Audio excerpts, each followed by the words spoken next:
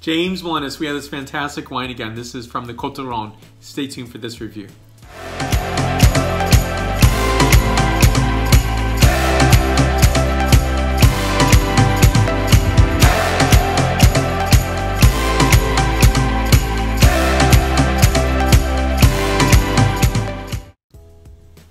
So here's what we have before us. Now this wine is from the producer Ferraton, Côtes de Rhône, Samorëns, 2015 vintage.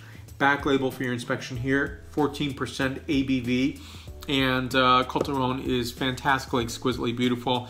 Bottle price point, I'm gonna just talk about it right away because I think it's fantastic value at $14. But I think ultimately it's a fantastic, beautiful wine. So on this wine, let me tell you about it. So this is 85% Grenache, 10% Syrah, and 5% Cinsault. And I think for me, the win here is that Grenache is really allowed to sing its praises completely and fully, and I love that characterization.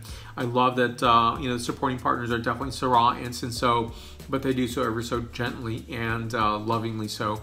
And I think this is a really beautiful wine. This is a 92-point wine out of 100 points, and begins now is the scent characterization. So in this, I'm getting notes of red black cherry notes, a bit of boysenberry note, as well as suede underbrush, and autumnal stone fruit orchard.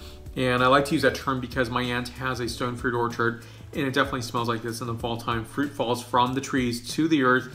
It joins the earth once again and has a very suede characterization, also spice characterization of cardamom and cinnamon. And next begins the flavor profile. Identifiably a Grenache wine, and its supporting partnership is the Syrah and the Cinsault, and lovingly so. I think it's a really gorgeous characterization, snapshot of southern France and the Côtes de Rhône. For me, I like this wine because I think it's this, that tension point of Grenache really being able to express itself fully, but it has this really very beautiful uplift of the Syrah and Cinsault. So I love this wine a lot because I think it really is that gentle notation of Syrah and Cinsault that come to life and play with the Grenache very nicely. The weight is exquisitely beautiful because it's really a Grenache predominant wine, and it plays harmoniously with the blend itself. So notes on this are black cherry, strawberry because of the Grenache predominance, fennel, red tea, pepper, cardamom, and a bit of thyme. 92 points out of 100 points.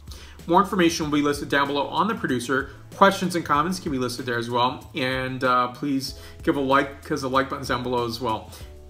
And right up here is a subscribe button, so please hit that button because you'll see future videos that I am producing. So thank you again for watching today. Let's stay connected. Many more wines to come in 2017. Santé.